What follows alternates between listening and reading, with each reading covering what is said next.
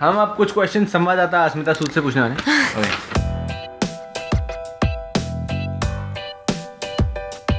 College अबीर और husband अबीर और प्रेजेंट अबीर? I think college Abir. Alright. Favorite quality of Abir? He's a very good singer. No, one more thing that he's very good at art. Yeah. Haan. If Asmita ever came across Abir in real life, what would she love about him? She would love his charming smile.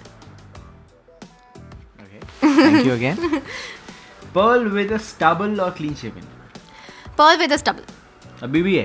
हाँ, अच्छा है, best. Okay. Pearl's most annoying habit? Annoying habit? Pearl's most annoying habit. What is it? What is it? What is it?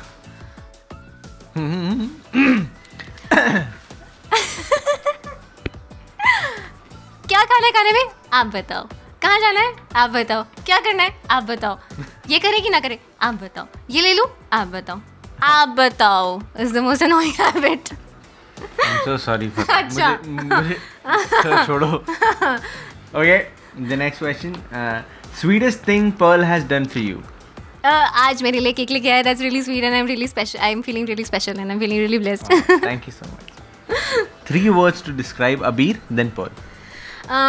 Abir, temperamental, very good at heart, amazing singer. For Pearl, temperamental, very good at heart, amazing singer. Wow. Yeah. Alright. Okay. Pearl's best physical feature? Pearl's best physical feature, his hair that he's so obsessed with. Yeah. Alright, for Pearl. Let me see. Meher with short hair during college and marriage days, or Meher with current long hair? Current long hair. Okay, I have. Yeah. Abhi is born with Suman or Abhi is born with Tunnu? Suman. Nice. Soon low mummy ji. The better friend, appendix or Nisar? Appendix. Because Nisar, not Suyesh, Nisar ने at the end ना मेहर का वो foot जो wind pipe वो निकाला था ना oxygen pipe. Yeah, bad, very bad. Favorite quality of Meher? Meher. Okay. Rapid fire. ये देखो.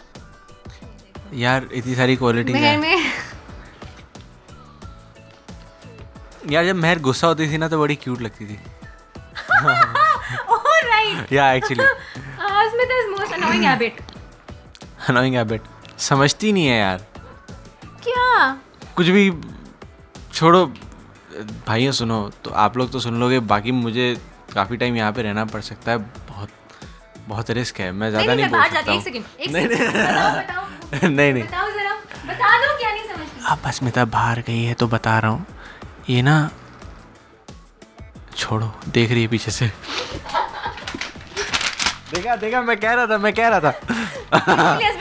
नहीं, इसकी कोई भी annoying habit है नहीं, इसलिए मुझे समझ में नहीं. Oh my God, extremely Mr. India kind of an answer, and I know that is not true. और वो बिल्कुल मुंह से बोल रहा है. He's not talking about it from the heart. तो देख लो, झूठ बोल रहा है.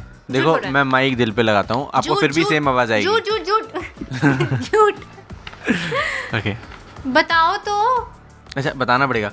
अस्मिता's most annoying habit, वो ना बहुत पॉजिटिव है. बेसिकली अपनी चीज़ों के लिए छोटी छोटी चीज़ें होती हैं जो सपोज टू बी. ठीक है, उन्हें पता है, सबको पता है. हाँ है ना. देखो दुनिया वालों, गांव वालों, सबको पता है. एक परफ्यूम का ढक्कन जिसकी कोई मतलब बेतुकी चीज़ है, राइट. और वो अगर खो गया ना तो बेटा तुम गए. लाइक वो चिल्ला के ना आपकी. Okay, I understand. कोई बात नहीं, आपका परफ्यूम का ढक्कन हमेशा सलामत रहे. Thank you.